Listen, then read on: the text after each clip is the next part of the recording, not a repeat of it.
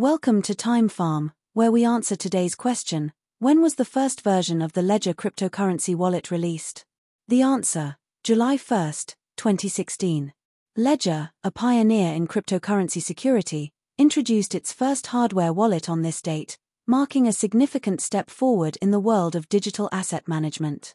The release of the Ledger wallet brought a new level of security to crypto users, offering a physical device to store private keys offline, protecting them from hackers and online vulnerabilities.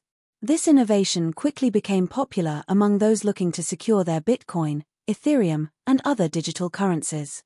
As cryptocurrency adoption grew, so did the demand for safer ways to manage these assets, and Ledger provided just that.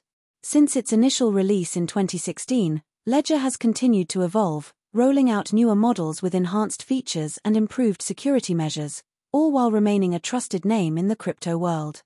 So, now you know, July 1, 2016, marked the beginning of Ledger's journey to becoming one of the most reliable cryptocurrency wallets available today.